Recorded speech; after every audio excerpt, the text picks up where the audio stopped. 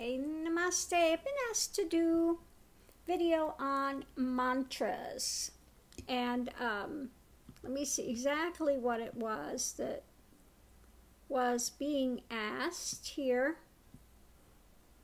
We find that, could you talk about how mantras work and cut through the science behind it? Why are they given as a deeper practice to advanced students only? Is it harmful for novices to chant those deeper mantras? Okay.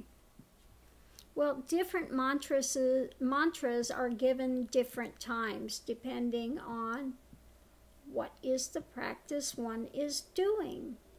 Okay.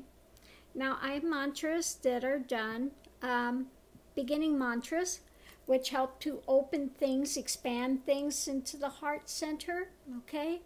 And then I have other mantras when one has once expanded and reaches a certain level of balance, integration.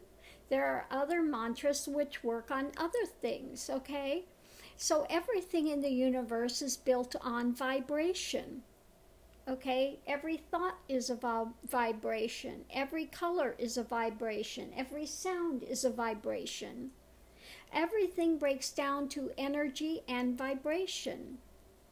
Each one, as I said on this path, we don't worship gods as, in idol or as in physical form. We see them as various types of energies. And that specific deity points to a specific type of energy. An energetic that one merges with. That's the whole thing of bhakti. You merge with that energetic signal, that energetic transmission. Okay?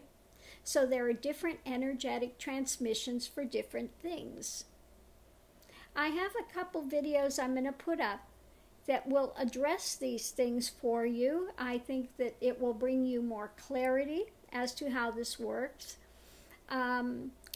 The first one is talking about, the idea of attraction, okay, how these things work, what different types of thoughts are higher, different ones are lower vibrations, etc., etc., etc., how one thing attracts another, okay, and the next one shows the sound vibrations, how it sets up specific patterns. You can see the patterns form based on that sound that's being produced.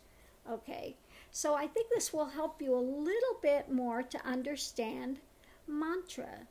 It also depends on who the teacher is that's giving you the mantra. Specific teachers will give mantras, and it will also be infused with their energy, which also aids it to work a certain way. Okay, so that's another part of it. How do we work with mantras? It comes to a point, in your path, and you just understand. It's an understanding that comes.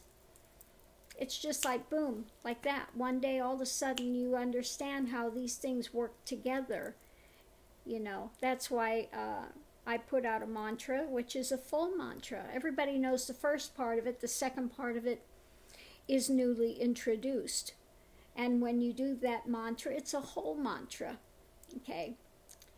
So again, this is how these things work. When you do the contemplation of self practice, it aids you in expansion. Okay. So again, all these things have to work on vibration, okay, to set up new patterns. So I hope this has helped to understand some. I will put those links to those videos underneath so that you can see how these things work, okay?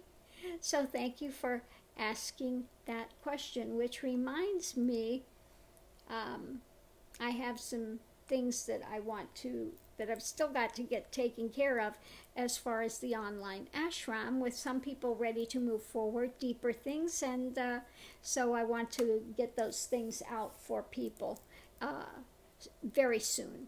Okay, so namaste. Thank you for asking that question.